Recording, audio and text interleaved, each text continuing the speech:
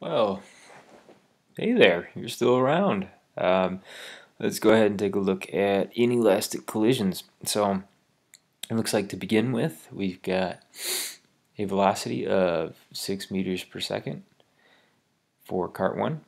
To end with, cart 1 is going at 2 meters per second. To begin with, it looks like cart 2 is at rest, and then it ends up speeding up for some reason, and looks like it combines with cart 1. So why the heck would it speed up? Um, well, the answer is pretty much right here. It looks like this cart here going 6 meters per second. It must have ended up smacking into this red cart or cart 2 in order to get that cart to speed up. So it'd be like basically we have, let me draw this out really quick. Basically we have our second cart sitting still, just kind of on a track, 0 meters per second. And then we end up with our blue cart speeding along this way, 6 meters per second. It's just like, hey buddy, why are you sitting there? It smashes right into it and ends up, after the fact, getting this cart to move forward.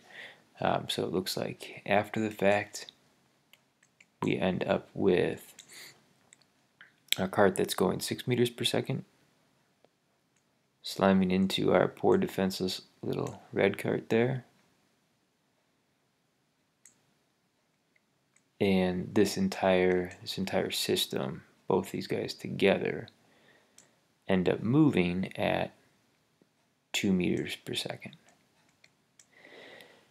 And that should make sense. I'm going to end up losing some velocity from my cart that's going real fast because this other cart isn't moving at all. So it's going to end up transferring some of that momentum to cart 2.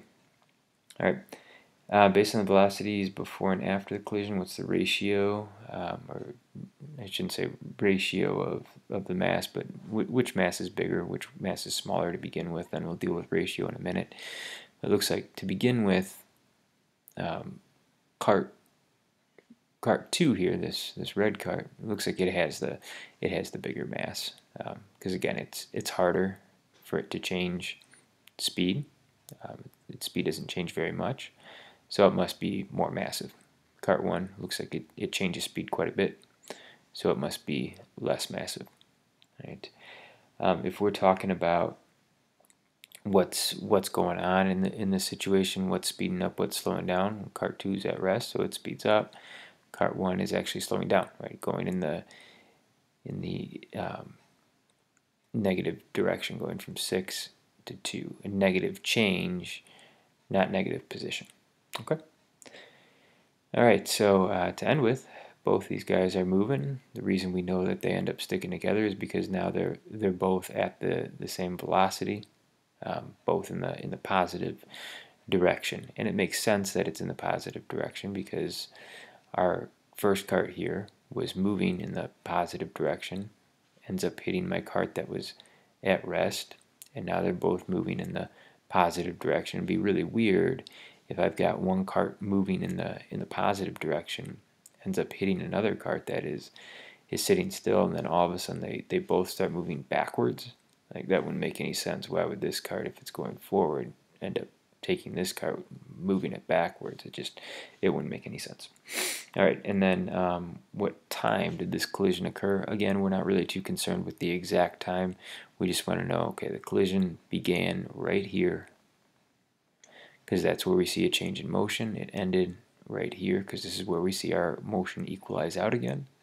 And again, that distance between, it's not, I shouldn't say distance, don't confuse it with like meters or something, but the increment in between here, that again is our impulse, right? We need a force, we need a time in order to get our momentum to change, in order to get our mass and our velocity to change. All right. And we already talked about after the collision what happens. The last thing that we could talk about, just real briefly here, is our masses. You know, we already know one of them's heavier, one of them's lighter. I shouldn't say heavier and lighter, more massive, less massive. But we can also tell how much, right? Because we're going from 6 to 2, so that's we can compare this to going from 0 to 2. So it looks like this guy is actually 2 times more more massive.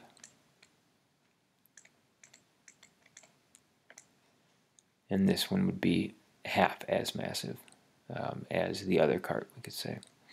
The reason that we know that is, again, because it's twice as easy to move, so it's half as much mass.